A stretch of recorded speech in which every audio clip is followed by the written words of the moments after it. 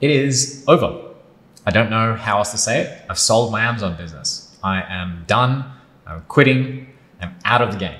It's been almost 5 years of a lot of stressful moments, a lot of sleepless nights, some excruciatingly painful moments, a lot of good times as well, but I'm quitting.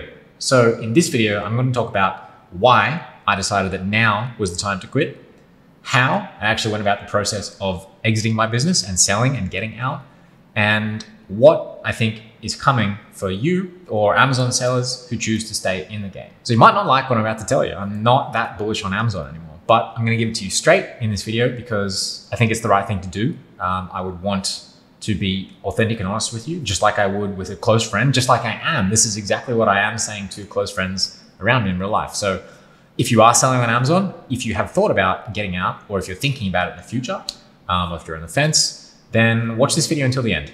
I may just convince you that it's the right decision to make. So first, why did I quit? Why now? Why am I getting out? So when I told my student group this, the FBA Freedom Accelerator, the first and the most common question was, why exit now? So is the Amazon FBA opportunity, is it dead for beginners? Will Amazon still have long-term sustainability? So is Amazon FBA dead? My short answer is yes. It may well already be dead for beginners. But it does depend on who you are and where you're coming from. So I'm going to run through in detail later in the video why I think it really depends on which group you are and exactly which group you'll fit into. Sorry. But if you're not a beginner, let's say you're an existing seller like I was, then it's a bit different. So now I'm going to give you, at this point in time, I'm going to give you the framework for how I decided personally for me that it was time to quit. As basically the owner of a successful Amazon business, we were on our way to hit 8 figures per year in revenue. So let's run through. These are the things both that I was thinking about, and then also some things that I realized after going through the process and actually being on the other side that I should have been thinking about as well.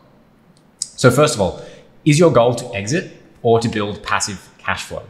So I very, very strongly believe that the value maximizing strategy or the way to make the most money with Amazon is to build to exit.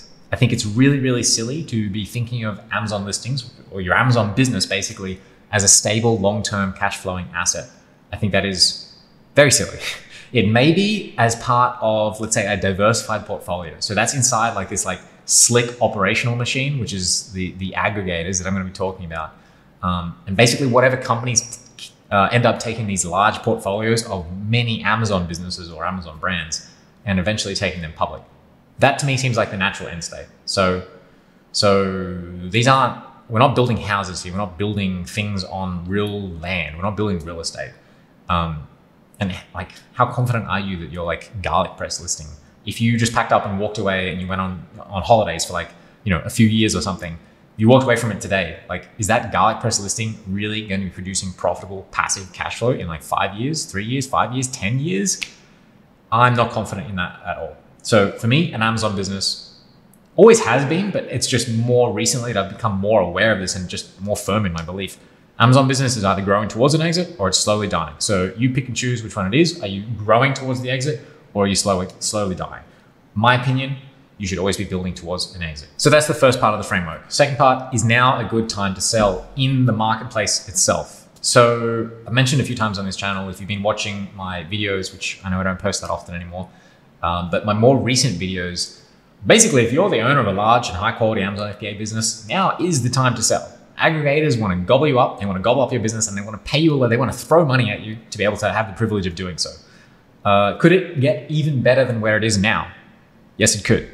But I personally try really hard not to let FOMO or the fear of missing out on additional future gains. I really try hard not to let FOMO dictate my current actions. So the short answer is that yes, now is a really great time to exit. Will it get better? It could. But, to me, it doesn't matter whether it's going to get better in the future. What matters is it a good time now? It is. So I had to consider some of these other factors to actually help me to make this decision. But ask yourself the question, is now a good time to sell in this marketplace? Is it a buyer's market or a seller's market? Right now it's a seller's market if you again have a high quality Amazon business.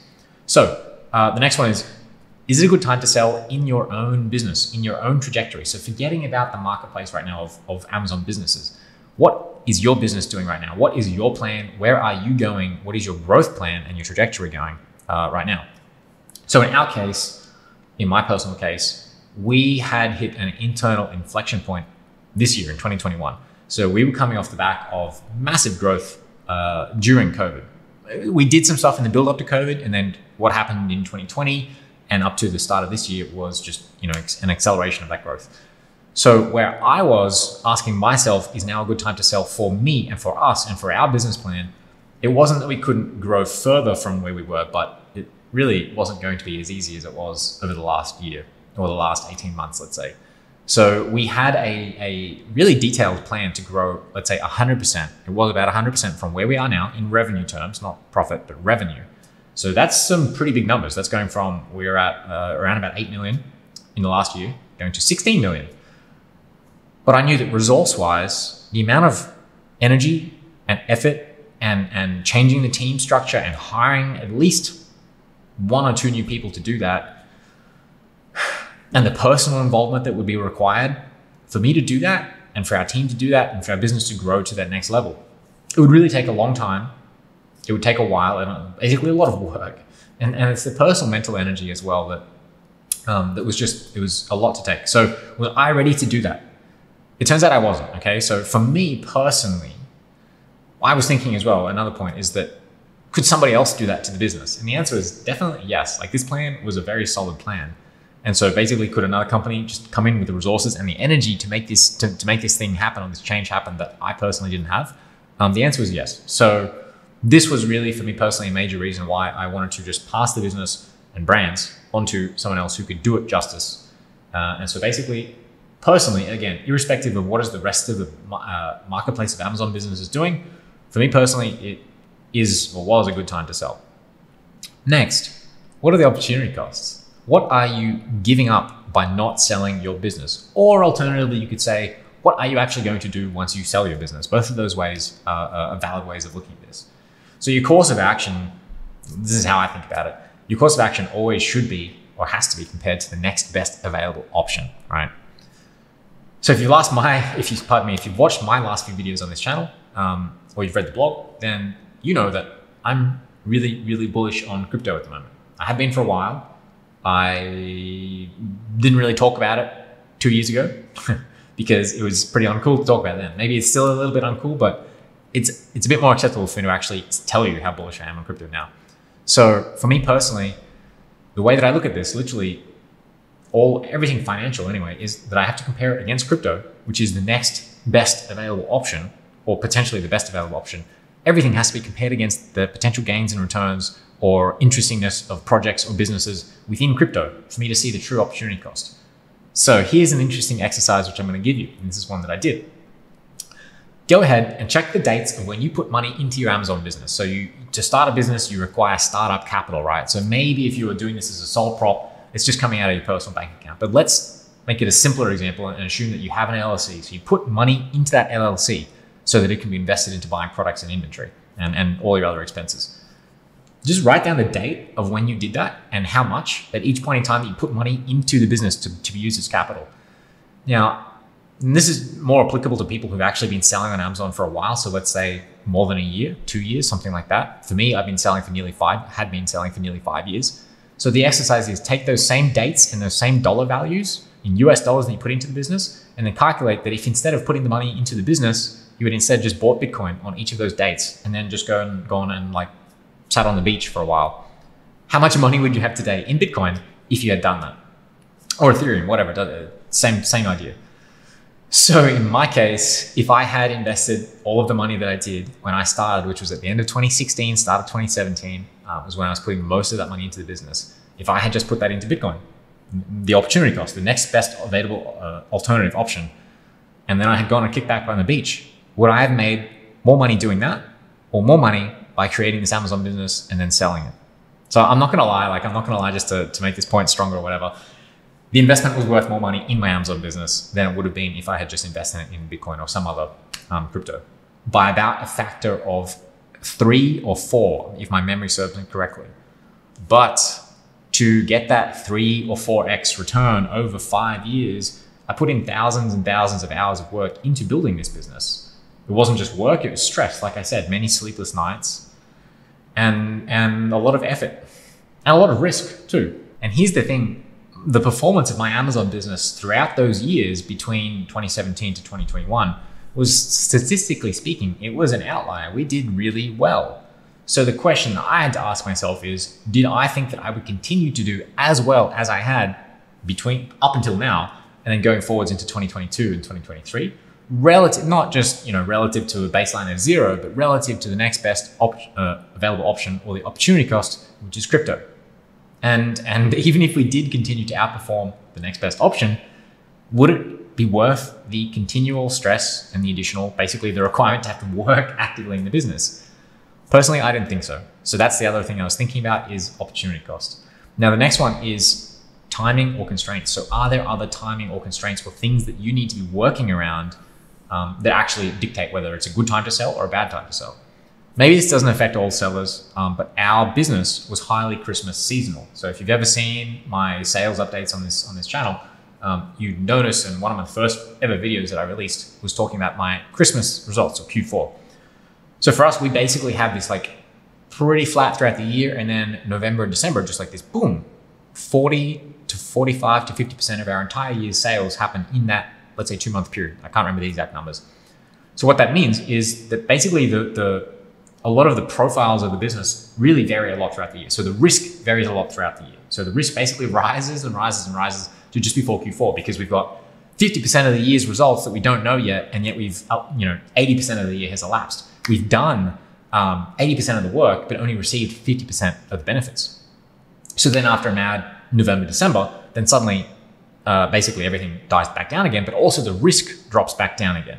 So we had to really consider this, because essentially it wasn't practical for us to try and sell the business just before Q4.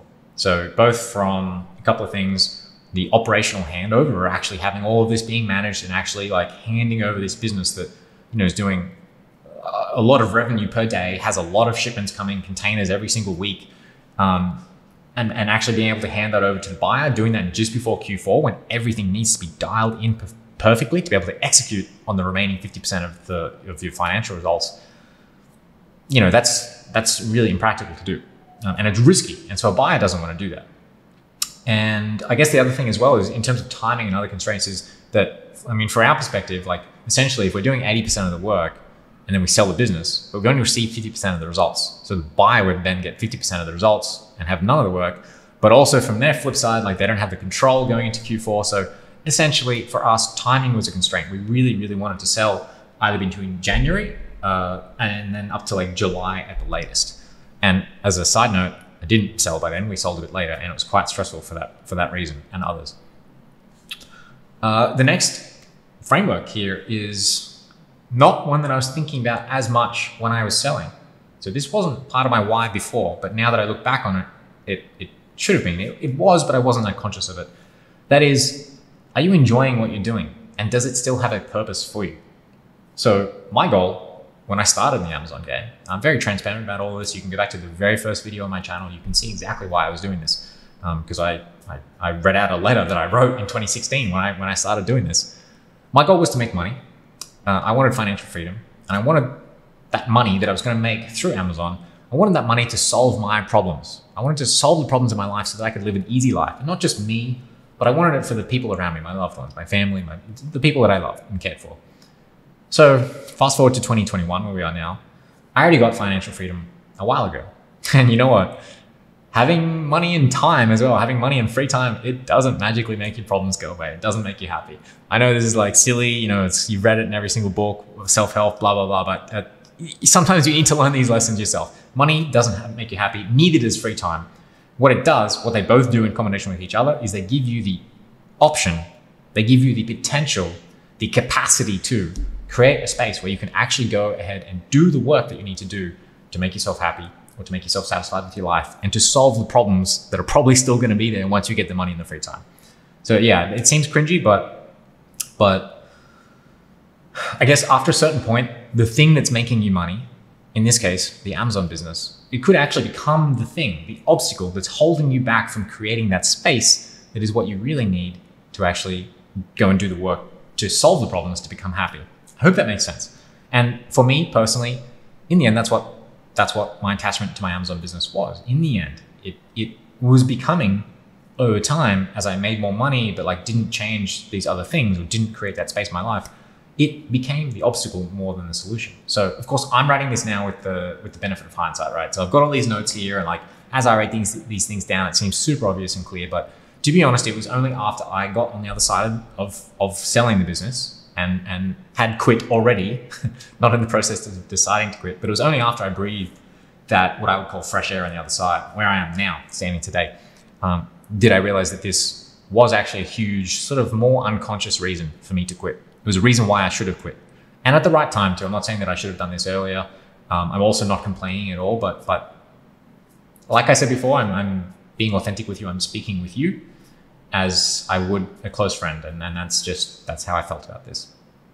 So, okay, so that's the framework that you can use. These are some things that I was thinking about. These are the things that I was thinking about that told me it was time for me to quit. It was time for me to get out and exit and move on to other things. And of course, I'm not saying that it is time for you to quit, only that it was time for me to quit. So that's that. First one was the why. Second one, how? What was it actually like to sell my business, to go through the process?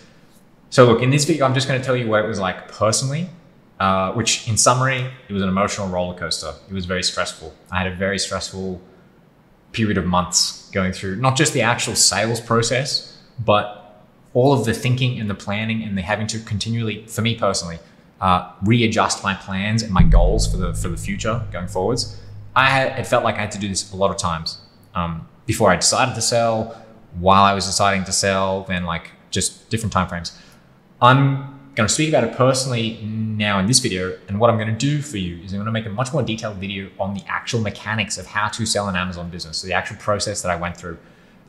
If you want to know the steps in the process, both short term, what you should do if you're more on the beginner side, if you want to know if you're ready to sell, if you're even going through the process right now, then watch out for this video. I'll talk about how to set up a business to exit, because remember, I believe that you should be building a business to exit from the start, from day zero.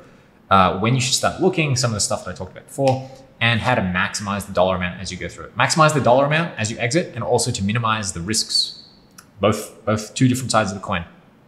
If you want to hear about that, subscribe to the channel. Make sure to turn on the notification so that you get that video when I release it, which won't be too long from now. I am back into making these videos again. But for now, in this one, I'm just going to go over two things that basically I wish I knew before I went into this process of selling my business, and two things that I would do differently if I could go back and do it again. Okay, so remember, full version coming later. This is just a summary or a redacted version.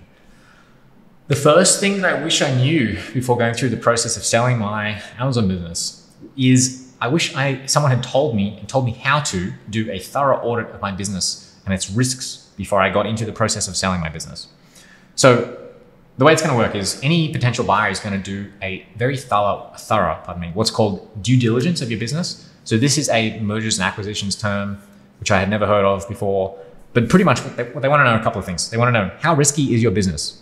So the things that you're doing, the type of model you're using, the type of products you're selling, the way in which you're selling them, how risky is it? They want to know, can I grow it, or how can I grow it? So basically, you've got the amount of profit you've made and the products that you have, but they want to know what can they do to increase the top line and the bottom line. They are also going to want to know, how easily can I plug your business into my business? How easily can I integrate it? I don't know, is stuff happening in your garage? Are you shipping stuff from your garage? Whatever, like stuff like that. How easily can they actually take that thing and then just like put it into their business? That's the first three things. And then the last thing is, am I getting what I'm paying for? So you're going to present your business to them. They will see your products. They will see the revenue. They will see the numbers, the books that you give them, your profit and loss, whatever. And they want to know, is it true? Or is there something that you're not telling them? Now, here's the key thing, is the valuation, the amount of money that you actually make, and the smoothness through which you go through this process, the smoothness of the deal will be dependent on them being able to tick these boxes. So they need to be able to understand the risks. If they can't understand the risks, they won't buy it, because the people who are doing this, they're smart. They don't get into things that they don't understand. they need to know that they can grow it and have a plan to be able to do so. They need to know that they can actually easily plug it into plug your business into theirs. If they aren't sure if they can do it, they just won't buy your business. They'll opt out. There's plenty of other ones out there. And so you really don't want to get caught on the back foot by something not being the way that you said it was or the way that they thought it was as it first appeared on paper when they started looking at your business, when you started talking to them, when they maybe offered you a certain amount of money at the start.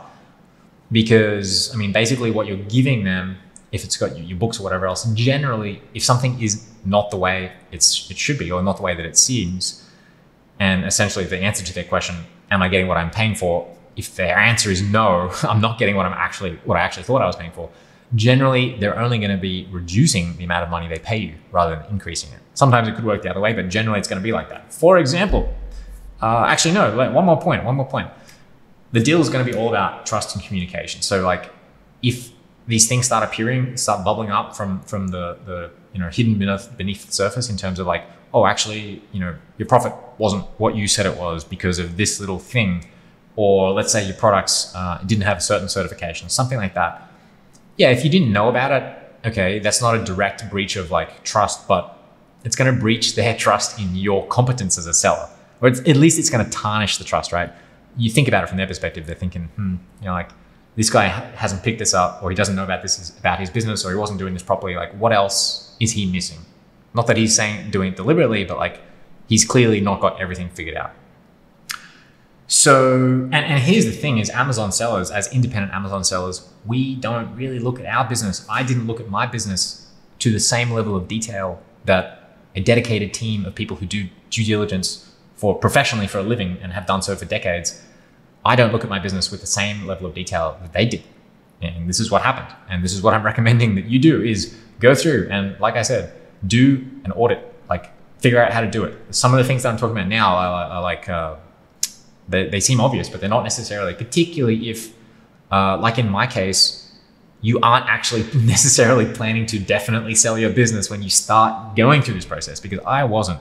This was an evolving process for me. And so when I started having conversations, it wasn't like I had done weeks or months of preparation in terms of like, all right, I'm going to sell the business. All of the things started aligning as I was getting further into this. And then eventually I was like, oh, this is the right time to sell. But it meant that I hadn't done this audit. And so I'm lucky in a way in that, yeah, we had a lot of things well, dialed in, but there were some things that weren't. So tips, keep your accounting books really clean. Know your numbers, know your costs, know that they're accurate, know that they're up to date. That's probably a very pertinent issue now, or maybe not so much right now because it's been a while, but shipping costs increasing, like make sure that those are actually reflected correctly. It seems basic, but don't take my word for this. It's not necessarily a basic thing that you are doing. Have, like I said, certifications, approvals, both on the legislative or regulatory side. So that's like legal requirements, and then also make sure that you're meeting Amazon's requirements.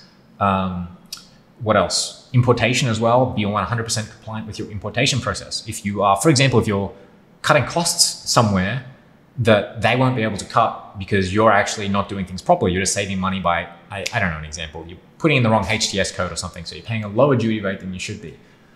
That's not going to fly when they buy your business. They're going to have to do things properly. So you will actually get your profit reduced because your costs will go up because you should have been paying more duties than you actually have been paying. Things like that. Again, I normally pride myself on attention to detail, but we did make stumbles in this area, and it is just not a good look. So that is the first thing. And the second thing is that it's much, much better if you act as if you do not want to sell and act as if you will not sell until the day that it actually happens and you actually receive the money in your bank account and you have sold the business. Because I can speak from experience and say that it just took a while. It took a lot longer than I thought. And again, when I went into this, I wasn't sure if I was going to sell, if I wanted to sell. And then halfway through the process, I became determined to sell. And suddenly I felt like a lot was on the line and I needed to sell the business.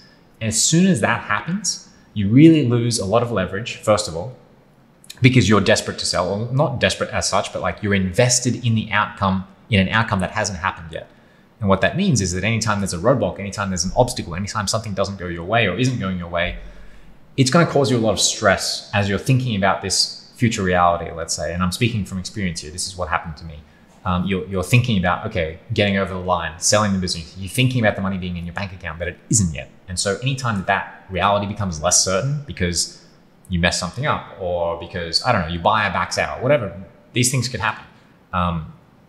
That's going to hurt a lot, particularly when if this is your only brand, if this is your livelihood, if this is a life-changing amount of money for you, and suddenly you're really invested in receiving this amount of money. Like anytime you get anything below the baseline, or it just doesn't seem as certain anymore, it's really going to hurt. So I'm not going to keep belaboring this point, but for me personally, it was a real change it was a liberating change in thought process. As soon as I was halfway through the process and it was going longer than I expected, and it wasn't going as good as I expected, and I kind of just wanted to be done with it. I kind of just wanted to sit back and relax and have the money in my bank account, which is normal.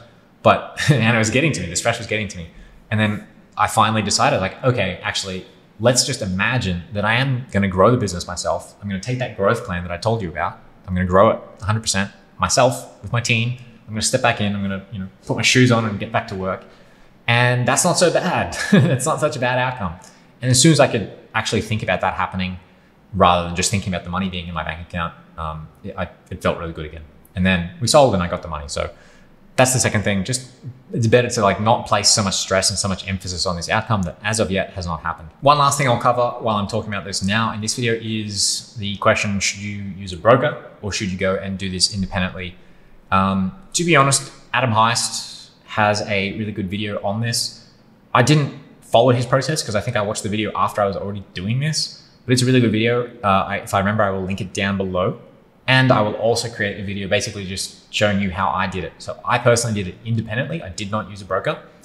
And I probably saved about $500,000. So I think it was worth it. But I can see the pros and cons of both sides, doing it independently or using a broker. So for example, if someone had told me the above two lessons that I just told you, then it really would have made the process feel nicer for me. I don't think the amount of money would have changed, but I would have felt better about it. Really, with those two things that I told you are probably the key things for me. And so I think that if a broker does really walk you through that process, it could make no difference, because if you go and do this yourself before you try and sell the business, is go and do an internal audit, make sure that everything is in line, all your T's are crossed and your I's are dotted, then maybe there's no additional value. But I think, part of learning and becoming better at something is that you need to do, and I'll talk about this in a second, is that you need to do things multiple times. You need to learn and make mistakes. And when you're selling a business, potentially this is the only time you'll ever do it in your life, once. And so you just don't get that second or third or fourth or fifth chance to do things better. So I can see the value of both sides. Personally, I did it independently. All right, so again, I will be talking about this process of how, just to remind you, in the next video. So if you haven't already, subscribe and turn on the notification bell so that you get that when it comes out. So next, how selling the business was for me. How does it feel now? I'm not going to talk too much about this either. I've got some other videos to come out about the topic. To be honest, it feels really freaking good to be on the other side. And I hadn't decided that I was actually going to get out of the game completely, like out, as in I'm not going to go back and start another Amazon business. I hadn't made that commitment until I sold the business. And I took some time off and reflected and thought about things. And it's been a couple of months now. And now I can tell you that it feels really liberating to just be on the other side. That's it. Like, it feels good. The blunt truth is that very few Amazon sellers really care about the products they're selling to their customers. They don't know their customers and they don't really care about the product. Most Amazon sellers, I think, correct me if I'm wrong, I'm pretty sure I'm right on this, is that they're attracted to the money they're going to make, and they're attracted to, just like I was, the idea of the freedom that that money will give them. And so the freedom feels really great. The freedom feels really great. Having the money allows that freedom. And I think depending on how your business is running, maybe you're already there as an Amazon seller, but definitely once you get to the other side and you have that time to reflect, I believe that you'll enjoy it. That's how I feel about it anyway. Okay, we've talked about why I sold my business. We've talked about how I sold my business. The last thing, the last topic that I want to touch on is what's coming next for you, for Amazon sellers, people who are wanting to get into the game, are in the game, people like yourselves. What comes next? I'm going to be really blunt here. I think that the Amazon FBA business model is dead for a lot of people. And I think it's dying for a lot of others in the next few years. If you really don't like what I just said, then you can dislike the video. But I'm just trying to be honest and authentic and as genuine as I possibly can with you. So one point I want to touch on before I explain my thoughts as to why I think that Amazon FBA as a business model, as it's presented, is dead maybe for you, definitely for a lot of people. Everyone else who's still saying that it's a wonderful business model and it's a great, passive or semi-passive income stream. The blunt truth is that most of those people at this point in time, they are selling courses and they are directly financially invested in the outcome of you believing that it's a good business model. And it will affect their livelihood in a negative way if they tell you what I'm about to tell you. So I don't know, tell me, leave me in the comments down below. Is there anyone else who you know of who's out there on the internet talking like I am on to these stupid YouTube videos, who knows Amazon intimately, who has a successful, let's say 7 or 8 figure business like I had, and doesn't have a course to sell you, either directly or indirectly through affiliate income, which is another thing, but it's still affecting their livelihood, and does say what I'm saying, which is that I think it's kind of dead. I literally have nothing to gain. I make basically nothing to this channel at the moment. So what you're going to hear in this video on this channel going forwards, and I've always tried to do this, is exactly what I would tell you if you were my best friend. So the last thing here is it's never very wise to just listen to someone's words. Pay attention to their actions. Instead of looking at their mouth and seeing what they're saying or hearing what they're saying, pay attention to their hands and where their time and their energy and their money is going. I can tell you now, I sold my business and I'm going to talk about more what I'm doing next, but that's just, some words of advice, I guess. So there are 3 things that I would be very, very wary of in the future, in the near, medium, and long-term future, if I was still an Amazon FBA seller. 3 things. First of all, inflation and cost pressures. Costs are going up. I don't want to talk about it too much in this video, but you know what I'm talking about. It's supply chain and its rising costs and fees. Here's an article, I might link it, but it's an article I read today in the New York Times, and Amazon is actually forecasting for their actual warehousing FBA business, they're forecasting to not make a profit in Q4. And that is just because of rising labor and material costs.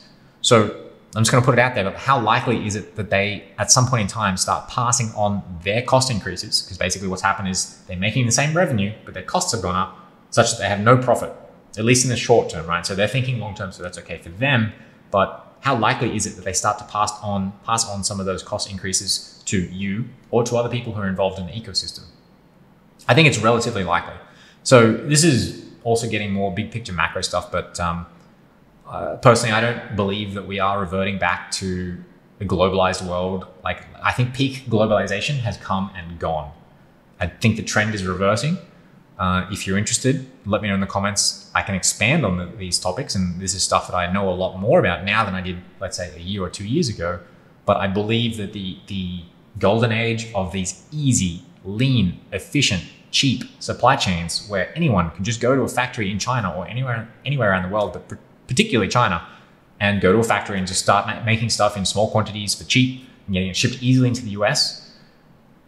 I think we're moving away from that world. I think you should get used to increasing costs, increasing complexity as well. So on the one hand, this is going to be hurting your brain because you have to deal with the complexity because you're the seller, you're the guy managing all of these things.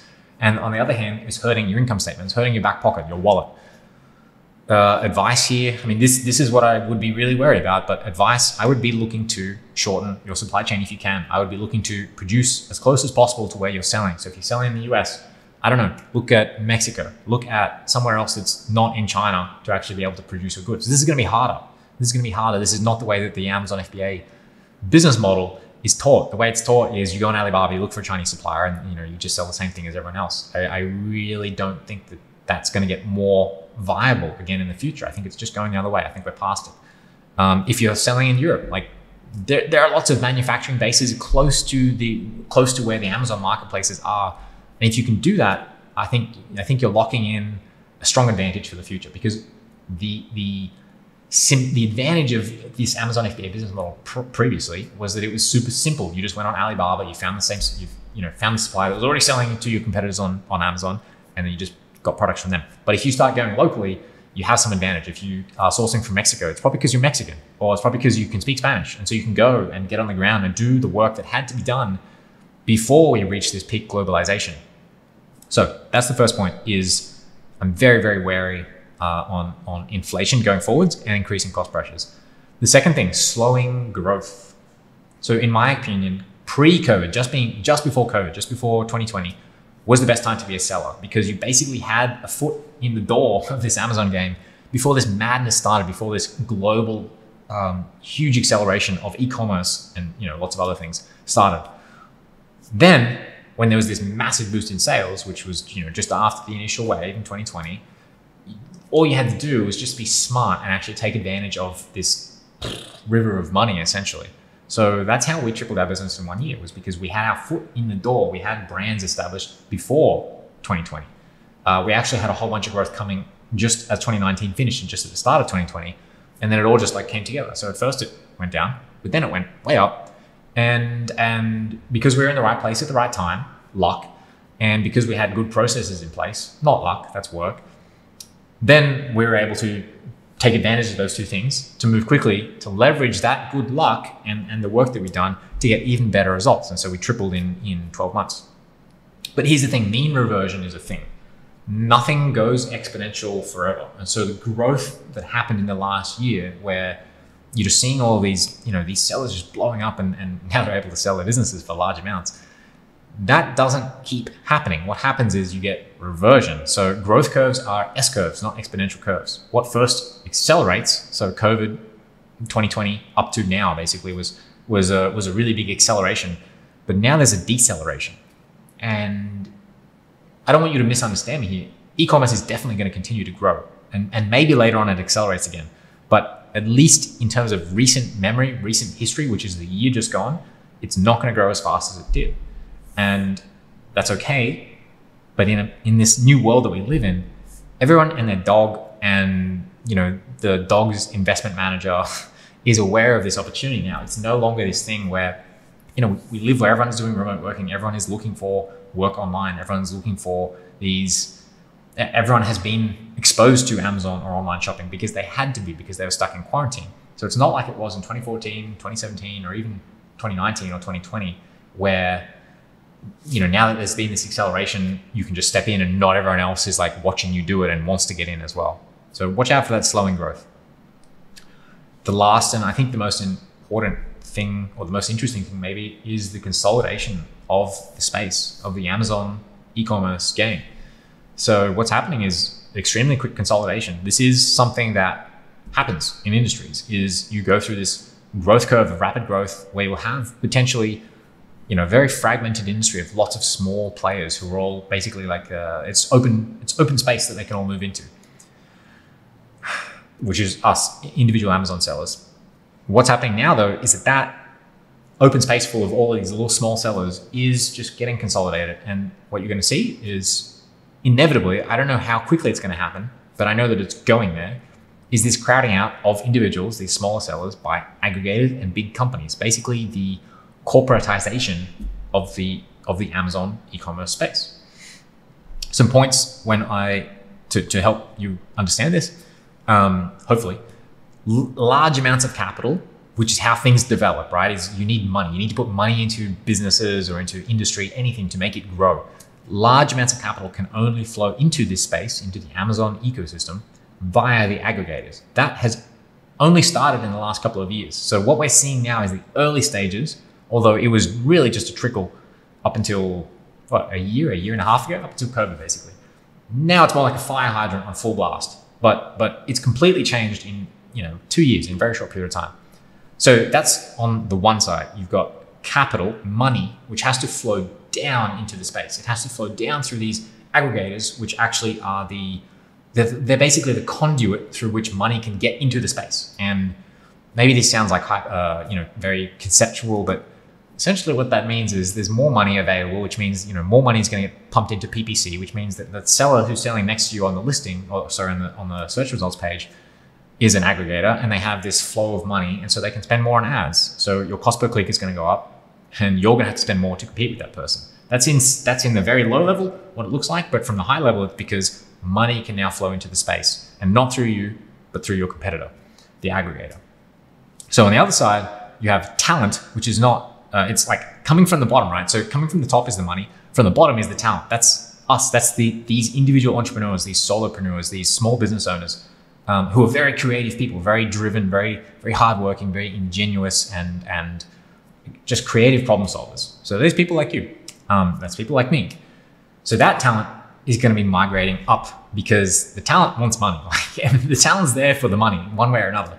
And I've already been experiencing this and seeing examples of this rather, is that current sellers who are part of the talent pool exiting their business, as they do, they're more likely to become involved either as employees or as partners with the aggregators. And you're going to see this more and more, is that people realize that actually they can make just as good of a living working for an aggregator with equity and sharing in the equity in the upside. So you get the capital flowing down, you get the hydrants and money flowing down into the space, you get the talent coming up, and then the confluence right in the middle where you combine the largest amounts of capital and the largest amounts of talents. That's where most of the value, and when I say value, I mean money. That's where most of the money is going to go. So who's that going to be? What is that? Again, this is this conceptual model. In real life, what does it mean? It means this is where the top tier aggregators are, the ones who stand out, the top 3 or top 5 or however many it ends up being. It's the aggregators, and it's the people who own equity in the aggregators. And again, that's probably not you. So you've got this confluence there, which is again the most successful companies who just have all of the money coming in, and they have the best operational processes, and the let's say the first or early movers advantage as well, and that's attracting the talent, and so it's just getting bigger and better. And then on the outside of that, away from this confluence, you've got, what have you got? You've got less successful aggregators. They will get, I believe, just bought out by the ones in the middle. So you'll also still have this flow towards the middle. And that means the talent from those less successful aggregators will also go towards the middle, and their assets will just get bought up and go towards the middle. And also you've got successful serial entrepreneurs. So who are those? They're people like me, I suppose, if I were to go back into it. They're people who they're the ones who are going and building multiple brands. They know the Amazon space intimately. They have their own talent as well. They know how to build a brand, and they know how to rebuild a brand from scratch. They know how to do it again and again and again. They are, they're like laser targeting, like assassins, they can dig down into Amazon, and I'm still speaking about this conceptually, but maybe this is you. They can see where the value is, and then they just know that when they dive in there and they see this pocket of value, this niche or this product idea, whatever on Amazon, they know that they can just get in there, build a brand up quickly, scale it to $1 million, scale it to a couple of million, $10 million, whatever it is, and then sell it and flip it to the aggregator, and basically it goes up the chain. Or alternatively, they're the ones who, let's say they did that a few times, and now they're the entrepreneurs who are actually creating the services or the products, let's say, to serve the ecosystem. So that could be software for anything, for PPC management. It could be software for, whatever it could be, agencies, anything that's supporting the needs of this entire Amazon ecosystem. So, it's a positive thing, by the way. If you're a serial entrepreneur, I'm not saying anything bad. The Amazon FBA is not dead to you. As the serial entrepreneur, as the professional doing this, the intelligent, driven, creative problem solver with capital and talent, you're fine. You're part of this big sphere. You're going to get sucked towards the middle where the money is. You're all good. You keep doing what you can do, and you do you, and we're all good.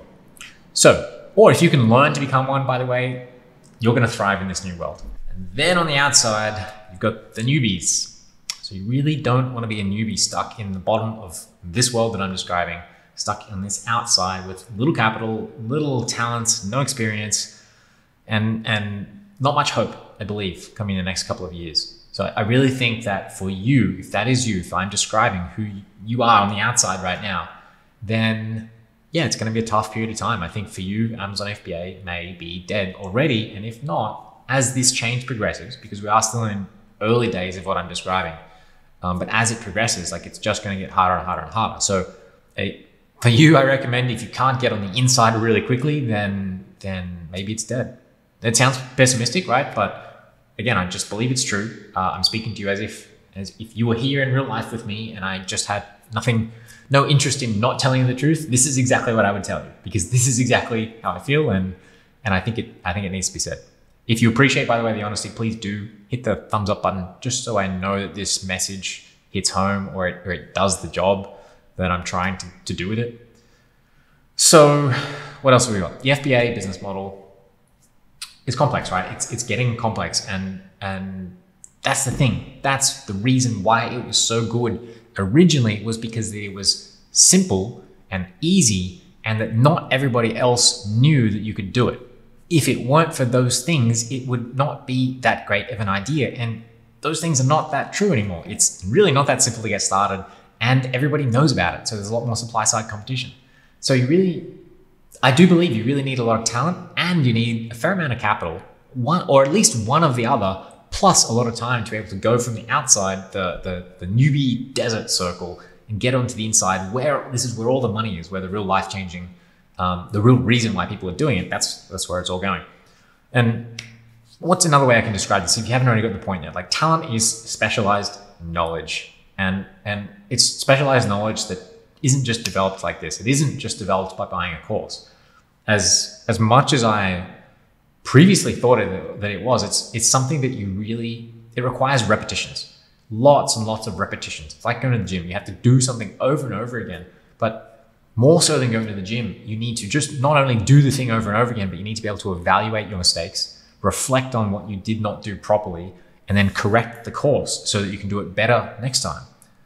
The problem with the Amazon FBA business model is that it takes a long time to launch a product, and launching a product is one rep. And so if it takes you 6 months to do one rep, and then after a year, you've done 2 reps, or maybe you try and split stream it, do it faster, and you launch 3 products after 6 months. And so you've actually done 4 reps after 12 months. But you're now competing against, let's run with this analogy. You're now competing against this huge jacked guy in the gym who's done thousands of reps already. And not only that, he's mainlining venture capital aggregator money into his veins directly. And so he's jacked up on these steroids. And it's not only that, but actually the gym is slowly starting to fill up with these jacked up guys on steroids who've all done thousands of reps. And like, they're slowly starting to take all the seats and all the equipment of the gym. And so you're trying to do your 5th rep, and like suddenly you don't have any space left, and you can't do any more reps because they're all using the equipment and pumping out hundreds of reps. It's an extreme analogy, I know, but I believe that's how it's going to play out. I believe it's a matter of time, a matter of years for sure, but that is what's happening. So it's not that there isn't money to be made in the environment. There is going to be more and more money to be made as the space grows, but it is a question of who is making that money. The top tier aggregators will make a lot of money. People who are involved with equity in those the correct plays in that space. You know, that's the founders, that's the VCs who are backing it, that's employees who get options. Then it's the people on the outside, it's the serial entrepreneurs, it's the people who are just like darting in and, you know, attacking specific problems. Either they're building the brands themselves, or they're building, again, agencies, software, products that actually service the industry rather than the actual Amazon customer. Or it is the other Amazon aggregators that end up getting bought out. And again, it all just coalesces towards the middle. In this space, more and more, I think your existing advantages, are just going to continue to accelerate and compound on each other.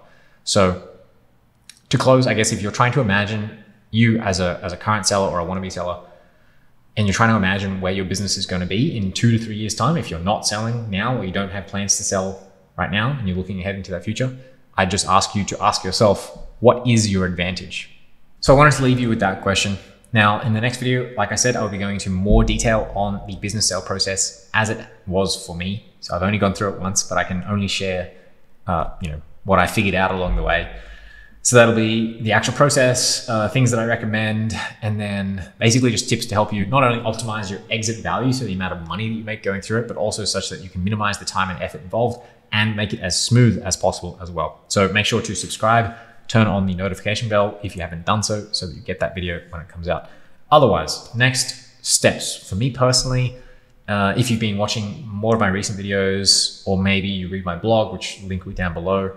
Look, basically at this point, I've closed up almost all of my exposure to the Amazon space. That's again, not to say that it's a bad space at all. It's just that for me personally, I'm thinking about my future direction and future plans on a 10-year time frame now. Amazon was always this, okay, rolling 12 months. Like, what's the next year got in store, and what's this year got in store? And then how do I just look another 12 months into the future?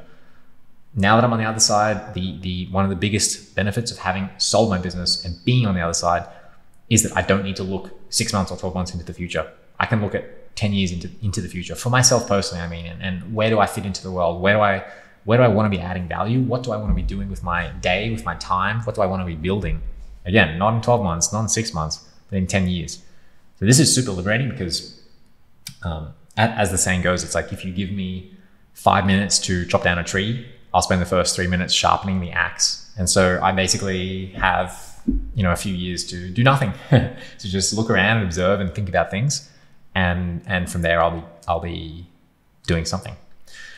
All I can say for now is that if I'm looking on the 10-year time frame, what is something that I would want to be working on for 10 years to pay me a lot of money? Like, I'm still comparing options and thinking what's the most interesting and what's the most wealth building and the largest impact that you can make.